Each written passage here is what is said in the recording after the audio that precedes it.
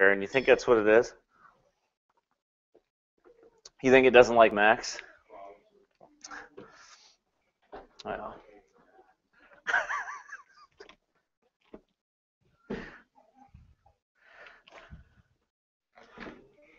All right.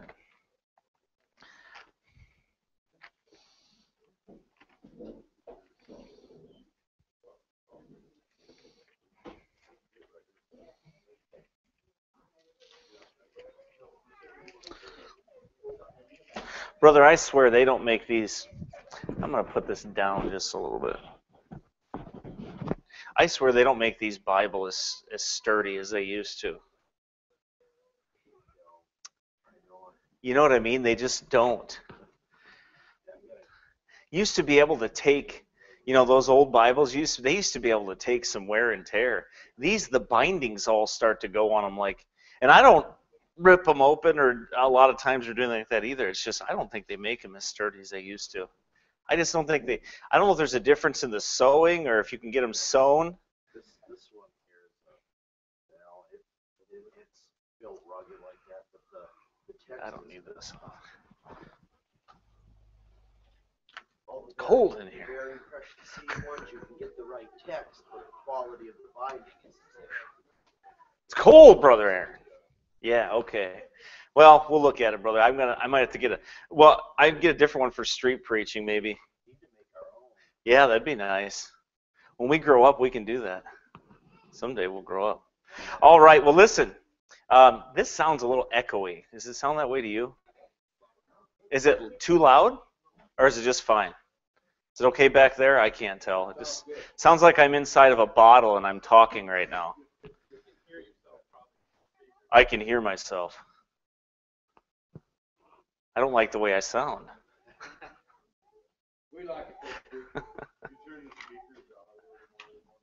Can you turn them the other way? I'm getting a complex. I'm bouncing off the walls. Right towards you. I'm telling you, that's right. Brother Aaron's been busy. Thank the Lord for Brother Finney. He sent us a laptop that we were using, that he wasn't using anymore, that he had there, and Brother Aaron worked all weekend to scrub that thing completely down. He reinstalled a system into it, and I mean, he's just been working on it like crazy. So we thank the Lord for that. Well, give you a few announcements here. Just good thing, a blessing. Lee and Carrie had their baby. So 9 pounds, yeah. Wow! Is that a lot? Wow! For her it is. That's nothing. Brother Paul's like, that's nothing. Yeah, that's because you're a guy. That's why. That's nothing. But anyway, but praise the Lord, everybody's healthy and doing fine. And I think she gets released today, maybe. I'm not sure, Monday. I can't remember when that is exactly. But just Isaiah Leland. Little Isaiah Leland. So, yeah, he didn't tell us the name. He didn't call me she went in on Thursday. So he calls me like Friday afternoon. I was like, and he wasn't even talking about that. He goes, oh, I was over at your house and I seen this dehydrator in the driveway and I was going to take it. I was like, well, don't take it. It's mine. But then he's talking to me for like a half an hour, and then I said, oh, by the way, I mean, how's Carrie doing? Where's she at? Oh, yeah, we had a boy. Yeah. No, yeah. I go, when did you have when did that happen? Oh, yesterday. Well, why didn't you call me? Oh, well, we didn't know the name, so we decided not to tell anybody. Was you afraid we were going to influence your name or what? Like, we'll name the baby for you. But anyway, I don't know what happened, but I was giving him a hard time about that. But anyway, so everybody's doing well. I better lock these wheels down. I'm telling you, oops. Look at that. You know what happens. I don't lock those things down, brother. Look at that. Huh? Look at that. All right. Anyway, so you pray for Carrie that she has full recovery there and gets back on her feet, and pray for Lee and them. And If any ladies want to make any food for them and take it over there to them, that'd be nice too. Just try to remember to do something special for them, and keep them in your prayers. Pray for Brother Russ and them over there at Family Bible Baptist. That's where Rachel and Jessica are today. They went over there to visit, so they're over there today. Just pray for them. Safety for everyone traveling, and that family, the Roller family's come back like every, 2 or 3 times now. So they moved to New Richmond, and they wanted a church, so that's a blessing. Amen. So you just keep them in prayer, and let the Lord deal with hearts over there, because in that area, and pray for Brother Nate. He's been sick for a few days. Hopefully he's on the mend. I don't know. I think he is. I seen a little bit of activity out of him this morning on Facebook, so I think he's getting better. But he was pretty sick. He had a fever and all kinds of stuff. So just pray for him. He's doing better. But they have a showing on Monday. Yeah, so they've only had it up for Monday. Will be a week that they've had the house up. So pray for him as they have that showing, and just pray it gets sold. Amen. Pray it gets sold and they're ready to move on. Amen. And get here. So you pray that all goes well with that, and that everything goes through fine. That'd be a blessing. Let's see. I'm trying to think if there's anybody else that we need to pray for. Not that anything that I can remember specifically right this second, but had a lot of good contacts this week from folks online that have been listening, and some folks that threw away some Hollywood movies and some other things, and got rid of some things, and got some things right. They listened to that Hollywood Satanic Roots, and had some folks contact us from a lot of different places. And one family in Las Vegas, you pray for them. There isn't a good church around them where they're trying to find one. They've been to a lot of them, and they just haven't been able to find one. And so they're following our ministry right now, and they're listening right now.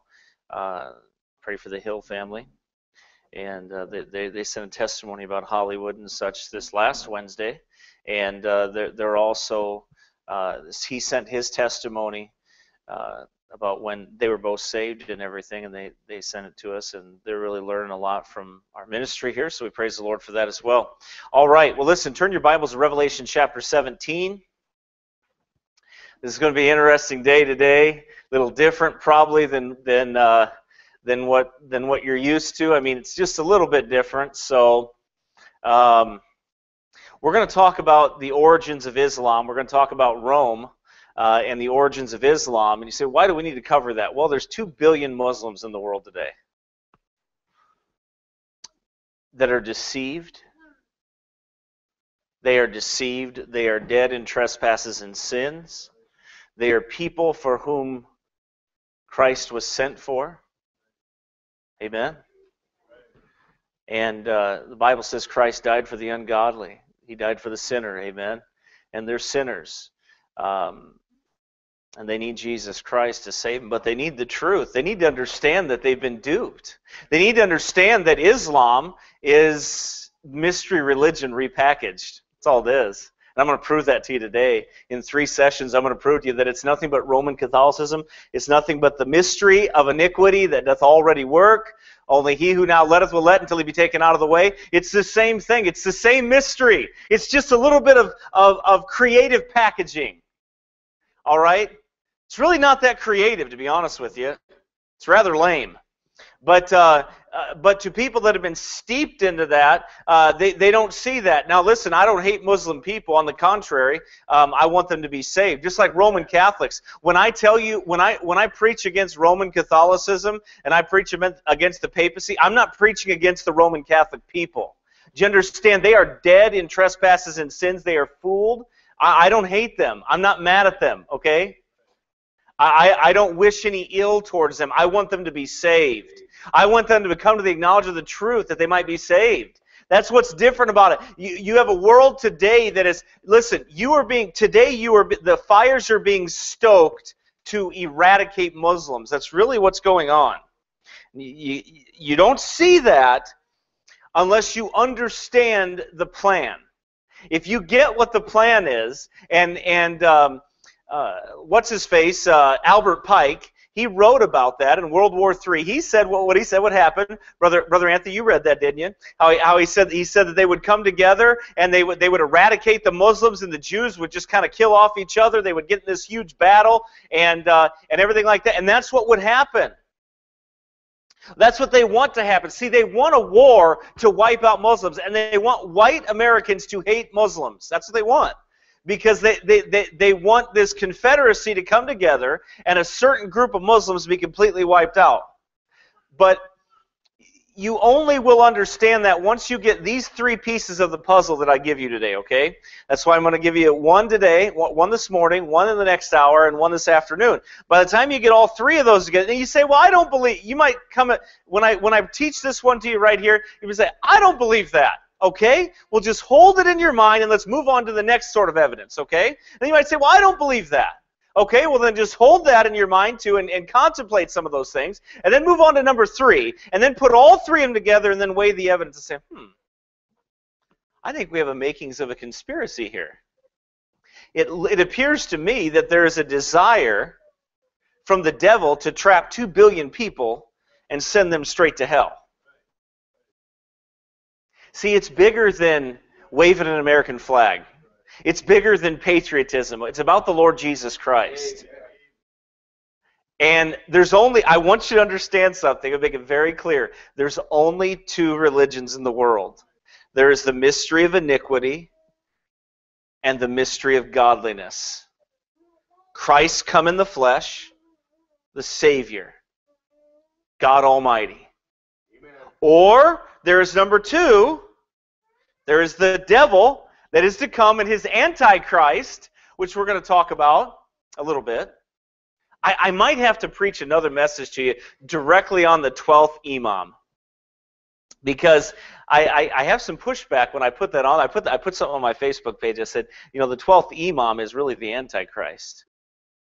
And he is, and I'm going to prove it to you. All of the things that they espouse, all the attributes of the 12th Imam are that of the Antichrist. It's amazing. When you listen to their writings and who they're describing the Antichrist. That's who they're talking about. Just like when other cults. See, Islam is the second biggest mystery religion on the planet. Second biggest. Second only to Rome, its mother. That's it. Rome is the first. Islam is the second mystery religion. And it wields billions of people.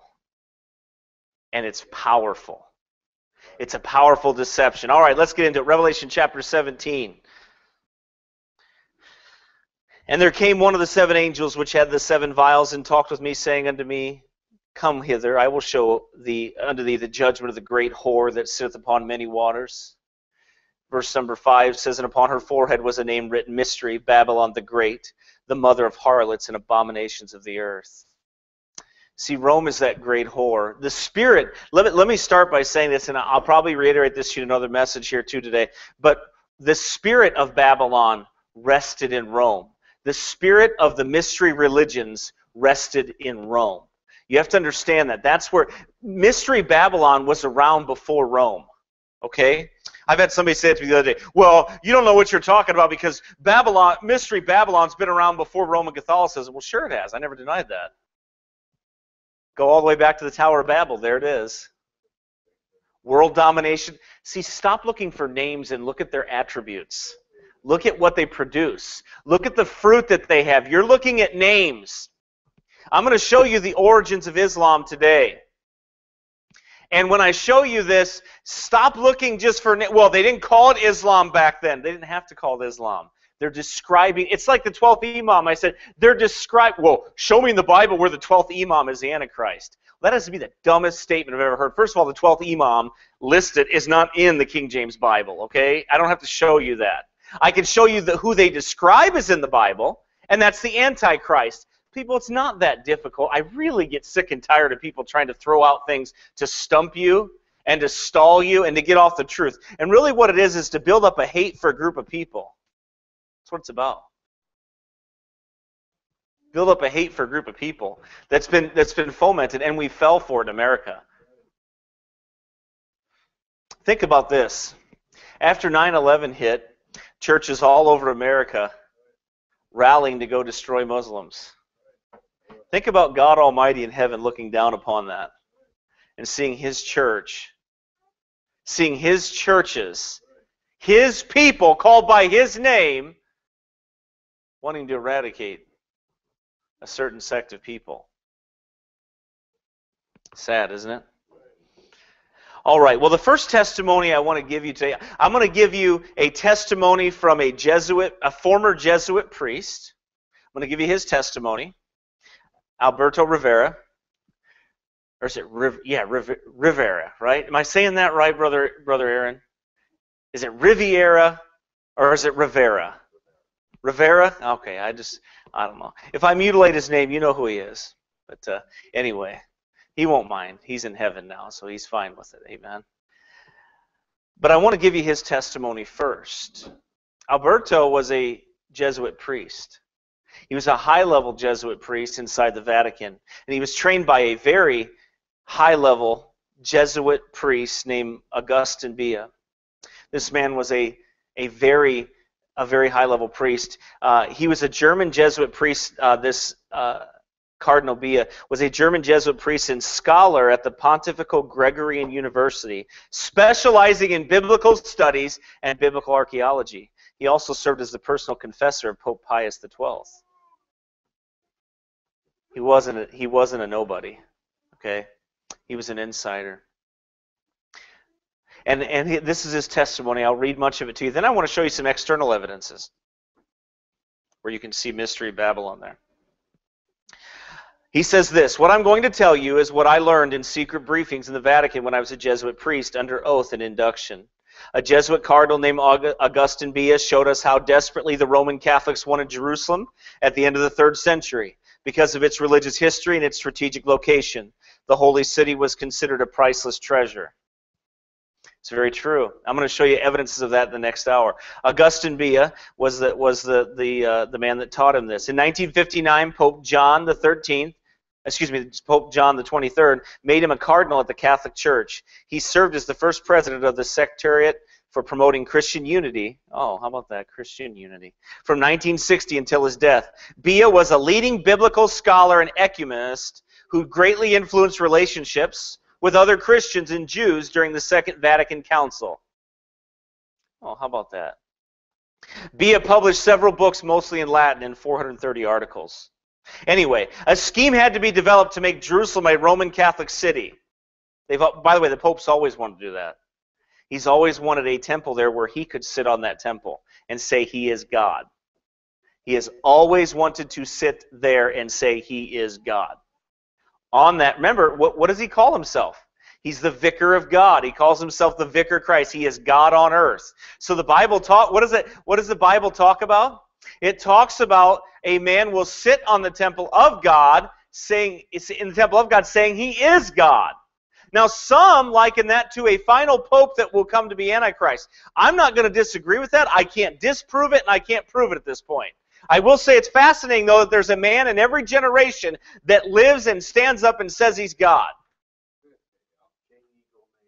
That's right. The poor Arabs fell victim to one of the most clever plans ever devised by the power of darkness. They would use the great untapped source of manpower that could do this job, and that was the children of Ishmael. Early Christians went everywhere with the gospel, setting up small churches, but they met with heavy opposition.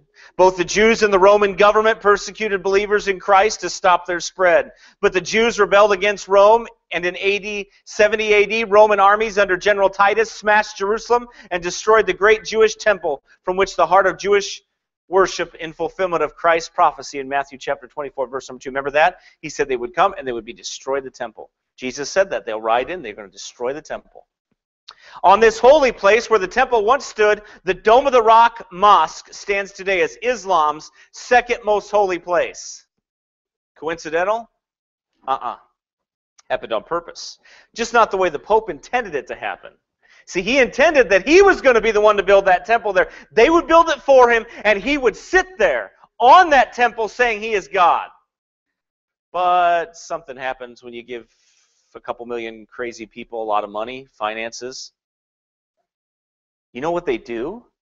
They run around with Toyota trucks and Nike shoes and shoot people and behead people because you fund them to do it. Oh. And they might even be called ISIS. And how rich is that?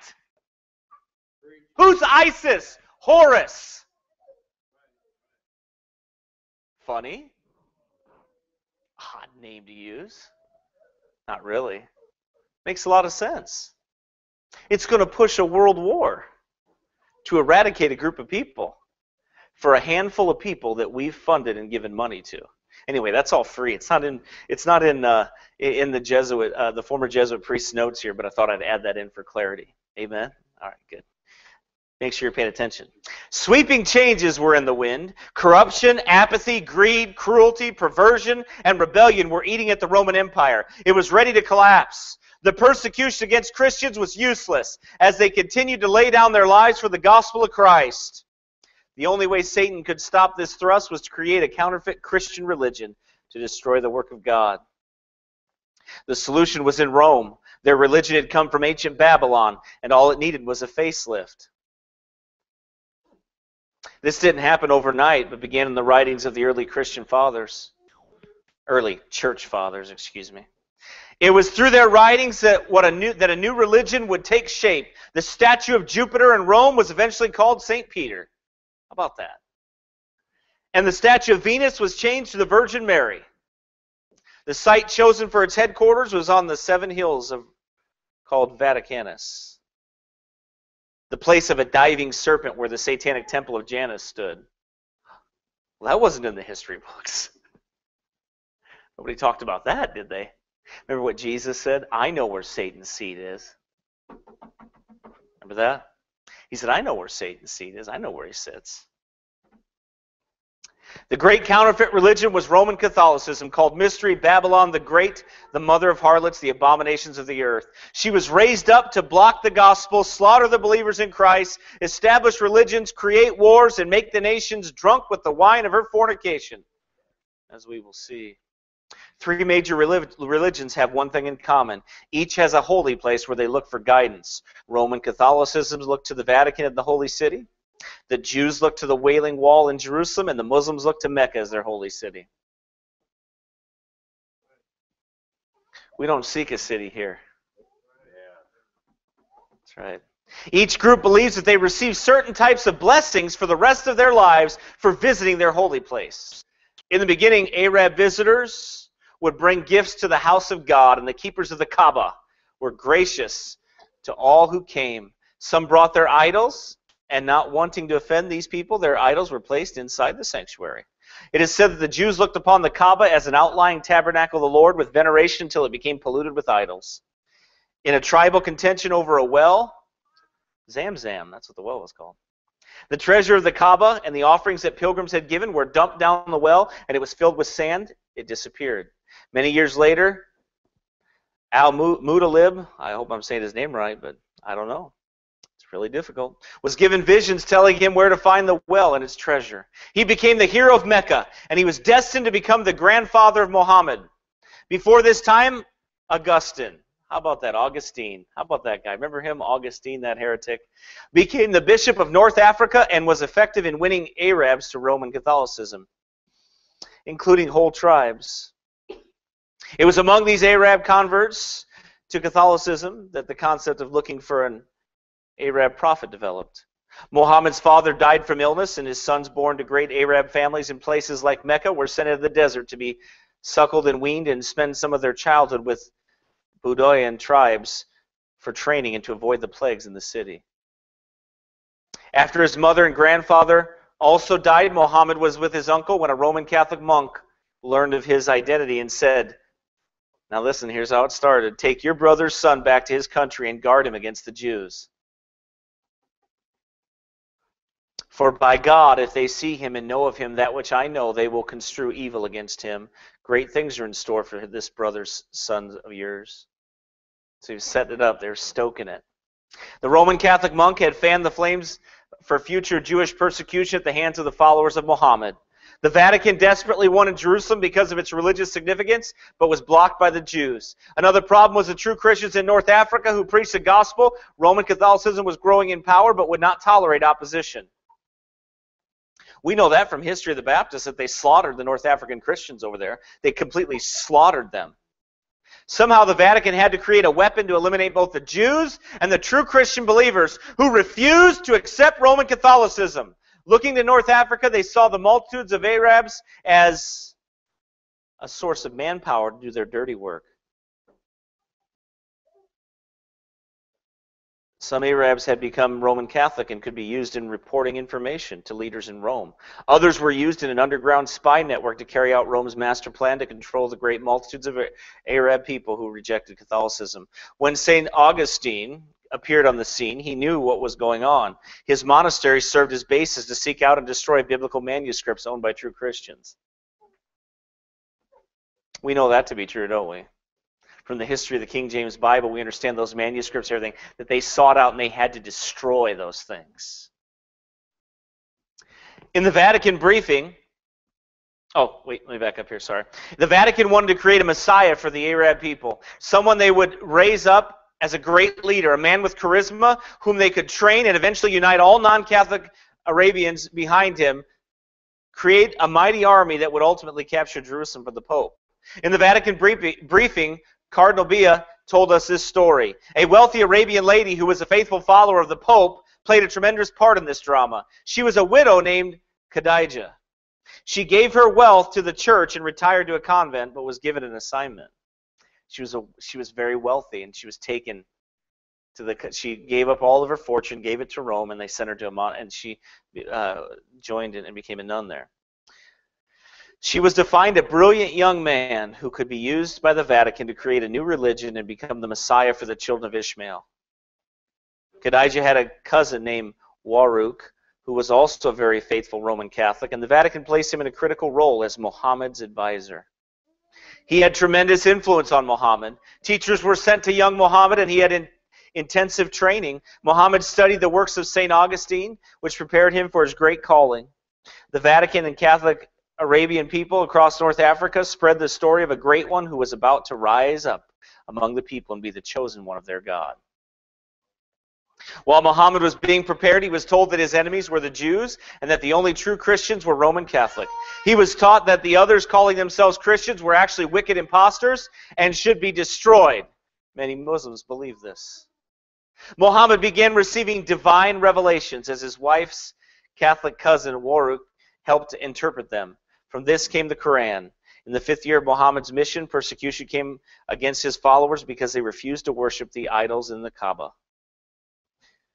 The Quran, Muhammad did not write the Quran. Jesuit priests wrote the Quran. Muhammad didn't write that.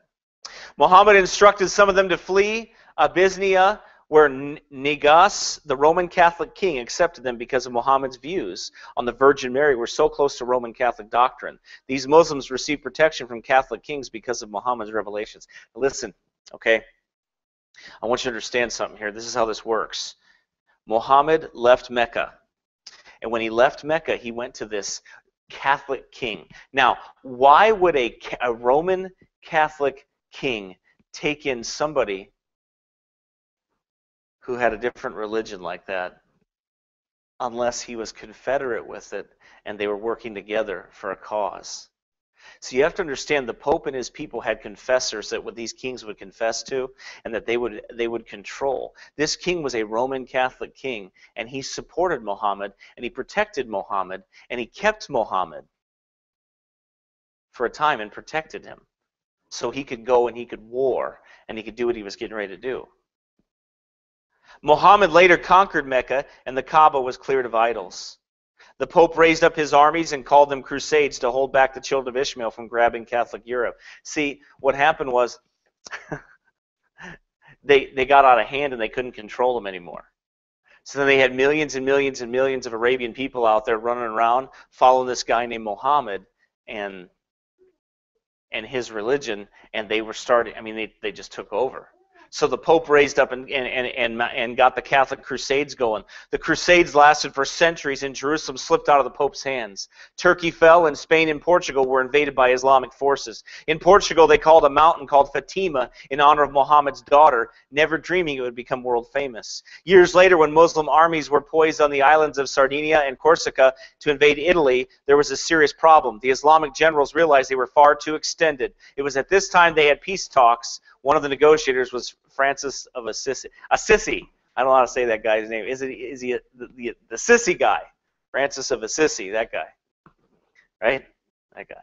Anyway, he was, I always say it, I don't want to say his name. It just reminds me of Assisi. Anyway, so that's what he did. He negotiated with them. Why?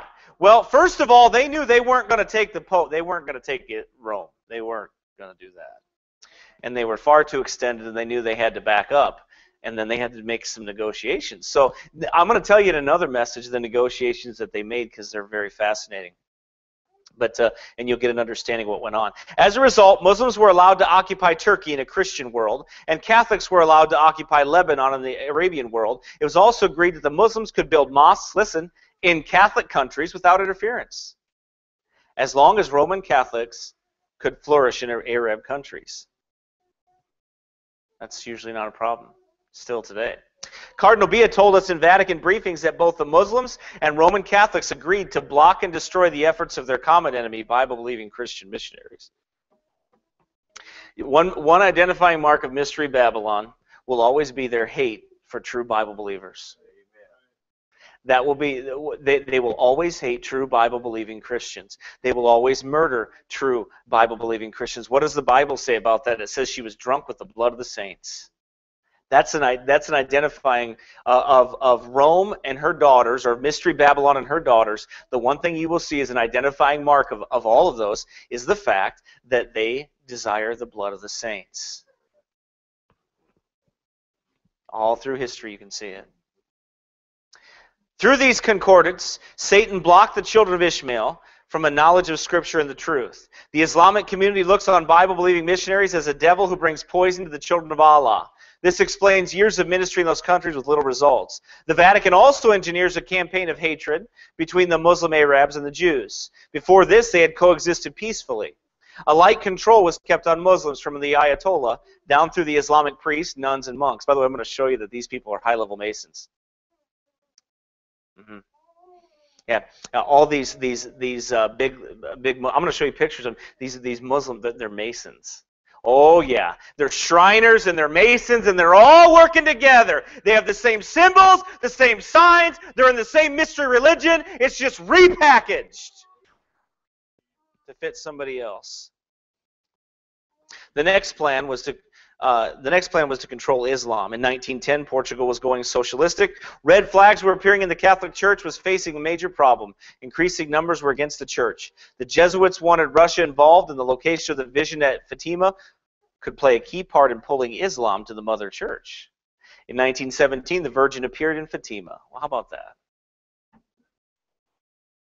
I find it fascinating, and we'll talk about this a little bit later, but that Muhammad worshipped in a cave and got visions in a cave, and so did the Pope. Interesting. Hanging out in caves. The Mother of God was a smashing success, playing to overflow crowds. As a result, the socialists of Portugal suffered a major defeat. Did you know that Mussolini was called the protector of Islam? Do you know that? There's a picture of him you can see, and he's on a horse, and he's got a sword in his hand, and he's called the defender and protector of Islam.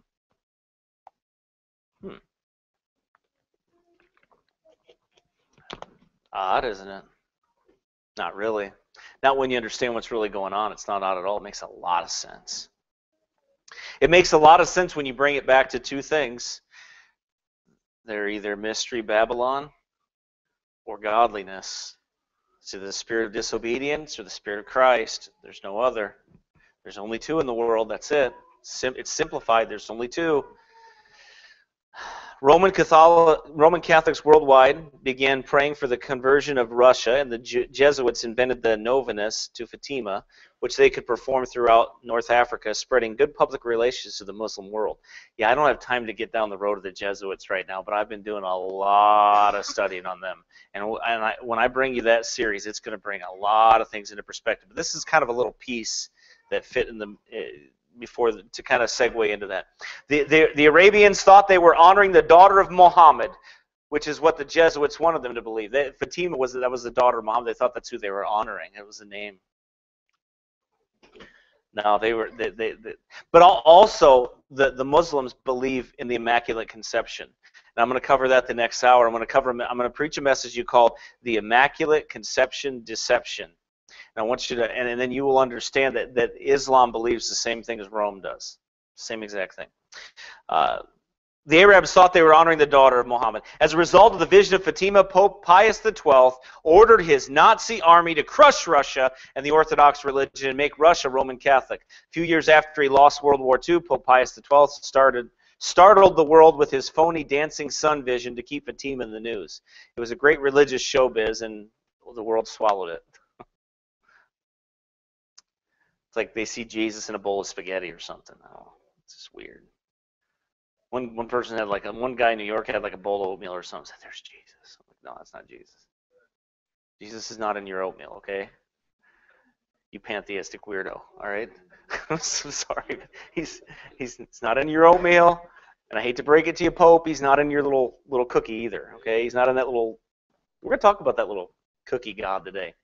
We're gonna talk about that because that sun fits exactly in the crescent moon. But I'm gonna show you that today.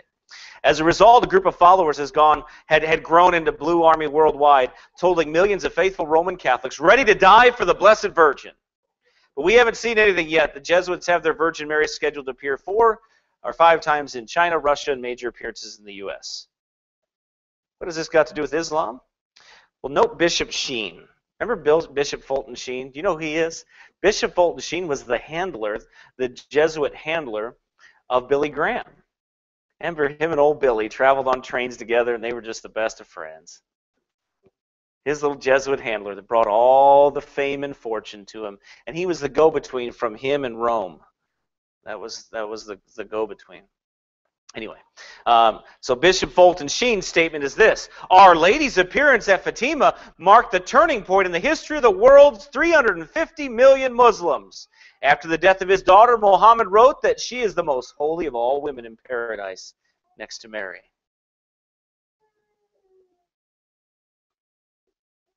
After the death of his daughter. Oh, after the death of his daughter. Okay. I thought it said after the death of Muhammad. I was like, that's kind of weird. Anyway, he believed that the Virgin Mary chose to be known as Our Lady of Fatima as a sign and a pledge that Muslims who believe in Christ's virgin birth will come to believe in his divinity.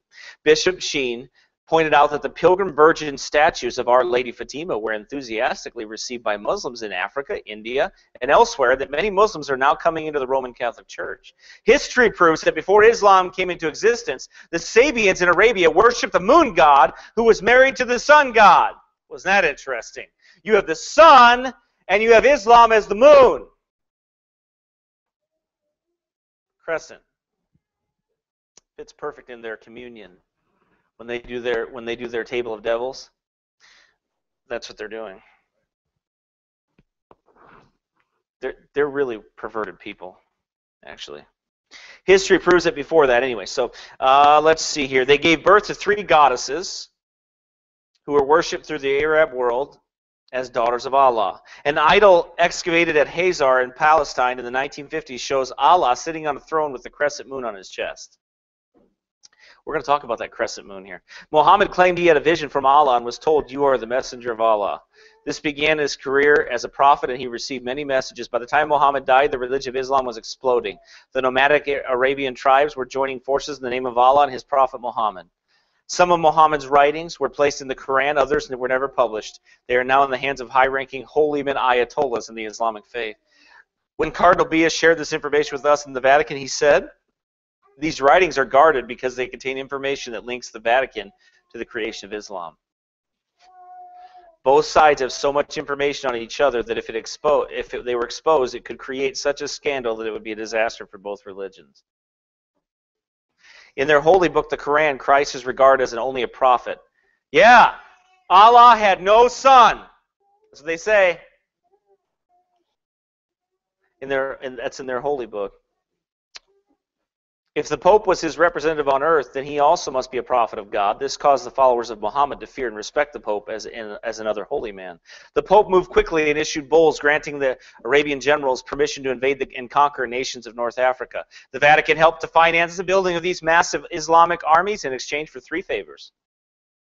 Just 3. Number 1, eliminate the Jews and Christians. The latter were regarded as true believers, which they called infidels. Number 2, protect the Augustinian monks and Roman Catholics. Makes sense. Number 3, conquer Jerusalem for his holiness in the Vatican. Well, that one didn't quite go over so well. that one didn't, and I believe the Lord allowed that to happen. See, I think God stopped that. I think the Lord stopped that from happening. I believe that. As time went by, the power of Islam became tremendous. Jews and true Christians were slaughtered, and Jerusalem fell into their hands. Roman Catholics were never attacked, nor were there shrines during this time. But when the Pope asked for Jerusalem, he was surprised at their denial. The Arabian generals had such military success that they could not be intimidated by the Pope. Nothing could stand by the way of their own plan. Under Warwick's direction, Muhammad wrote that Abraham offered Ishmael as a sacrifice. The Bible says that Isaac was a sacrifice, but Muhammad removed Isaac's name and inserted Ishmael's name. As a result of this, the Muhammad vision, the faithful Muslims built a mosque, the Dome of the Rock, in Ishmael's honor on the site of the Jewish temple that was destroyed in 70 AD. This made Jerusalem the second most holy place in the Islamic faith. How could they give such a sacred shrine to the Pope without causing a revolt? The Pope realized that they had created what he had created was out of control when he heard they were calling His Holiness an infidel. He didn't like that. Got a little mad about that. If he ever met me, I'd call him a lot more. The Muslim generals were determined to conquer the world for Allah, and now they turned toward Europe. Islamic ambassadors approached the Pope and asked for papal bulls to give them permission to invade European countries. The Vatican was outraged. War was inevitable. Temporal power and control of the world was considered the basic right of the Pope. He wouldn't think of sharing it with those whom he considered heathens. So that's the end of the Jesuit, the former Jesuit, Alberto Rivera, his testimony as to what he was told by a very high-level Jesuit priest in the Vatican. Okay. And Cardinal Bia Cardinal Bia is a very high-level Jesuit, or was a very high-level Jesuit. You can see it, in his doctorates and everything that he had there, and his training and everything. He knew what he was talking about, and he was specialized in biblical archaeology. Okay, so the guy knew what was going on. See, one thing you have to understand: the Vatican holds all the secrets. That's where the secrets of the arcane rest, right there. All the secrets of the mystery religions all rest there. They know it all. And I'm going to preach a sermon to you sometime in the future because I think we don't understand things. See, we have an open Bible, right? So we have all the truth here. We don't hide anything, right? God doesn't hide the truth from us here. He gives it to us and He reveals it all to us. But the devil's kingdom is the opposite of that. The devil's kingdom is compartmentalized. So if you're a Jesuit, you know what you're told in that compartment. If you're a witch, you know what you're told in that mystery religion. You know what you are told there, and that's all that. And you know everything, and you're not lying. At most of what you're saying, if you come out of it and you get saved, and they tell you what happened, they're not lying to you. That's what they know from the compartment that they've been locked in. The Masonic order, they're not lying to you for the most part. Those that come out and are saved and get born again, that's the compartment they're in. It's all they've been told. But what sits high on top of that mystery, Babylon the Great, the mother of harlots, they know all the secrets. The Black Pope understands all of it. He knows all of it too well. So he's not confused. Now I want to give you some external evidence here. All right, we're making good time here. I'll keep you here till 4 or 5. We'll be set. All right. Some external evidence. I'm just kidding. I know it's your first day here. She's like, really? We don't get to move for like 4 hours? I didn't sign up for this. External evidence. The crescent moon of Islam in Rome. want you to listen to this here. It is obvious that this symbol did not originate with Islam. The symbol of the crescent moon and star is extremely ancient and was present in every ancient pagan culture of the world. It is very powerful and important alchemy symbol relating to the third eye and the sixth chakra, as well as to the feminine aspect of the soul. Islam stole this and used it as a primary symbol. Along with the symbol, Islam also stole the ancient pagan lunar calendar of the area. This works directly with the feminine alchemical energies, which are manipulated to keep the ignorant followers enslaved. See, they follow alchemy. Alchemy, what's witchcraft? I mean, it's sorcery. It's more specifically, it's sorcery. Alchemy's goal is to create the man, the final, well, they're going to turn a golem into a man is what they're going to do, and they're going to breathe into it life. And I think what they're really showing you is how they're trying to get to is the Antichrist. They're trying to show you the rise of the Antichrist through alchemy, which, you know, I don't have time to go down that road. Anyway, but understand this. I want to see, and Brother Aaron's going to work with me here in the future, and I'm going to have some. I'm going to be able to hit a button on this, right, Brother Aaron? We're going to work this out to where I can hit a button on this, and we'll have one, Brother Paul. We're going to have one of them fancy slide. I'm telling you, we're going big time here, man. We're gonna pull this thing down and have some pictures up there for you. I'm just gonna touch the picture, and it's gonna go boop. It's gonna be up there, and you'll be like, wow. Anyway, isn't that nice, Brother Aaron? Man, I'm telling you, I'm looking forward to that. Anyway, but you've seen the crescent moon, but you can see the crescent moon in archaeology. You can see it all over the place. It's there. It's predates all the way back to Babylon. You can see it in Assyria. You can see it in the tablets anywhere. Just Google it. Just type in the crescent moon and see the symbol. You've got to understand they're giving you hints and clues to who they are by the symbols they use. But they don't call themselves Islam, though. They didn't call Babylon. They don't have to. They're using the same method of communication. That is a method of communication that is telling you what they stand for. And you can find it. You can find it. Muhammad did not invent Islam. The Vatican did. The Vatican borrowed it from paganism, took it back, repackaged it, and sold it to a bunch of people out in the sand. Another thing, when they take the cookie god out of the Pope's place, the Pope places that cookie god inside of a crescent moon. So, when you know that weird-looking thing he has that he holds up that, I don't know, it's probably some weird scepter or something. I don't know what it is. He's a weirdo. But anyway, he's got this cookie thing, and he says that this is the host, he calls it. That's not spooky enough. It's the host, and he says it's Jesus in there, right? And he's going to take Jesus, and he sets it into the female crescent. The male into the female. That's all the further I'm going with that, but do you understand? What are they picturing? They're picturing the same thing, the sons of God and the daughters of men. They're picturing the same thing. It's the same religion. Islam did not invent that crescent moon. That crescent moon came from Rome.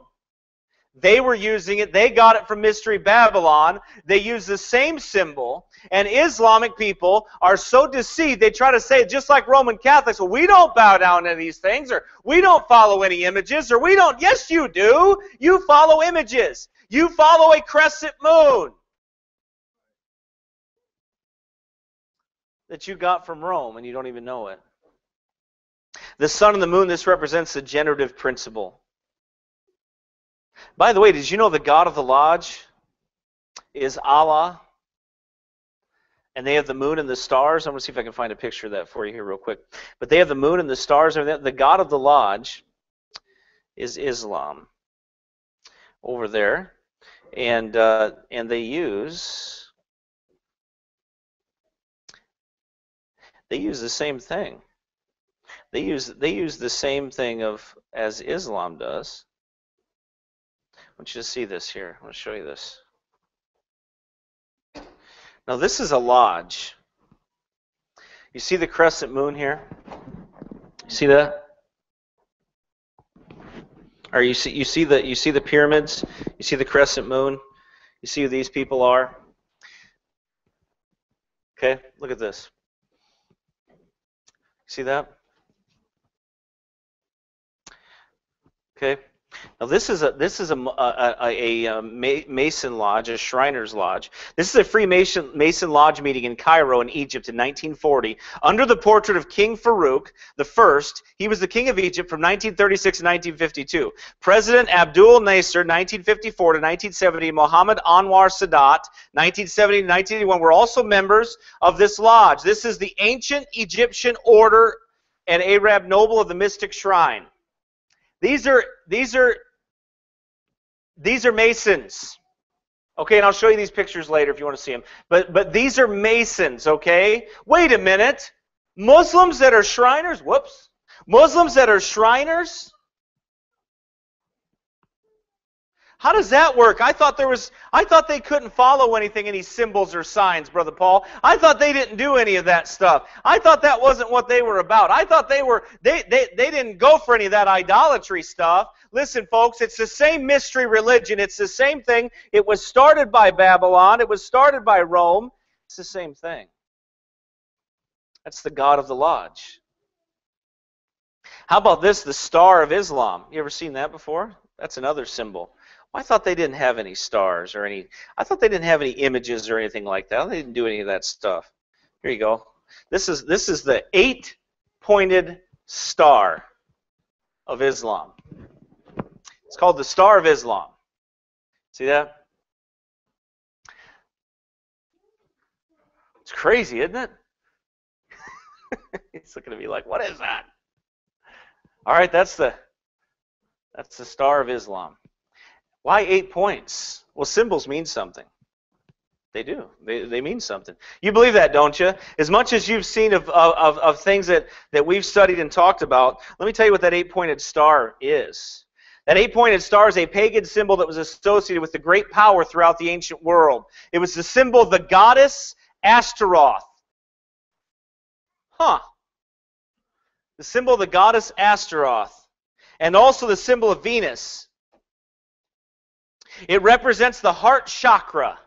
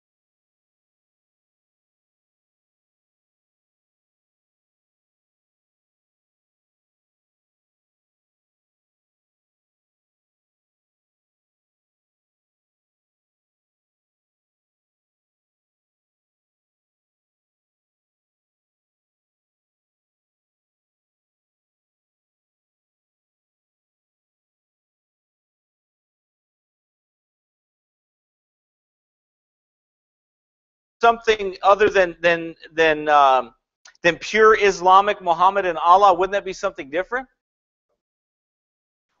I don't know. How about this one? I got another one for you. How about the all-seeing eye in Islam? Now, surely that wouldn't be in there, would it?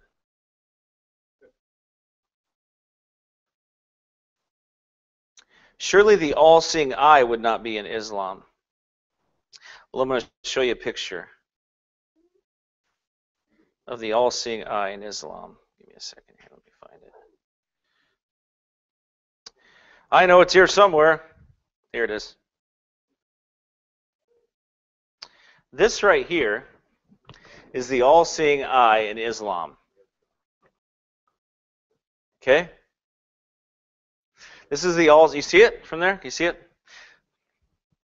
It's called the Hamza, actually. What in the world does that mean? Well, I'm going to tell you what it means here. That Hamza, I think I'm pronouncing it right anyway. Yeah, I am. Also romanized the Hamza, meaning 5 is a palm-shaped amulet popular throughout the Middle East and North Africa and commonly used in jewelry and wall hangings, depicting the open right hand, an image recognized and used as a sign of protection in many societies throughout history. The Hamza is believed to provide defense against the evil eye. The symbol predates Judaism, Christianity, and Islam. In Islam, it is also known as the Hand of Fatima. Remember that name, Fatima? So named to commemorate Muhammad's daughter, Fatima. The Levantine Christians call it the Hand of Mary. They're not really Christians, by the way. For the Virgin Mary, Jews refer to it as the Hand of Miriam in remembrance of biblical Miriam, sister of Moses. And Islam, the Hamza, is called the Hand of Fatima in honor of one of the daughters of the Prophet Muhammad. Some say in an Islamic tradition, the 5 fingers represent the 5 pillars of Islam. In Old Turkish, this sign is called with pence, meaning Hand of 5. The household of the Islamic Prophet Muhammad. This relates to the belief that God exists in everything, they say. That's why they have that hand with the all-seeing eye in it. It's 5 fingers. They have it held up there, and they have the eye in the middle. This relates to the belief that God exists in everything. Another meaning of the symbol relates to the sky god, Horus. Oh. It refers to the eye of Horus, which means man cannot escape from the eye of conscience. It says that the sun and the moon are the eyes of Horus. Hand of Fatima also represents femininity. It is referred to as the woman's holy hand. It is to believe they have extraordinary characteristics that use to protect people from evil and other dangers. Now, why would Islam have the same mystery, Babylon the Great, eye? Why would they have that symbol? The daughter of Muhammad. Why would they have that symbol? You know, the Bible talks about that idol shepherd, though, that guy that's watching. It says in Zechariah 11:17, "Woe to the idol shepherd that leaveth the flock. The sword shall be upon his arm and upon his right eye. His arm shall be clean dried up, and his right eye shall be utterly darkened."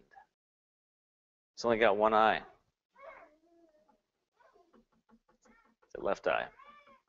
You see, these are external signs that Islam is nothing more than a mystery religion. It's nothing more than Babylon. It was nothing more than created. Because why would you use these symbols they're not biblical? I mean, they're not right. They're not godly.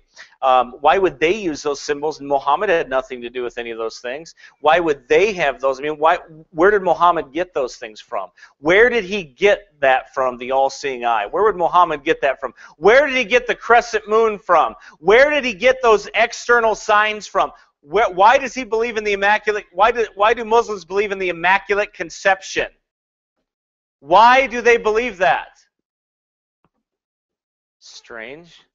I'm going to prove to you they do by Muhammad's own words. Father, thank you, Lord, for this. Thank you for your words. Thank you for the truth, Lord.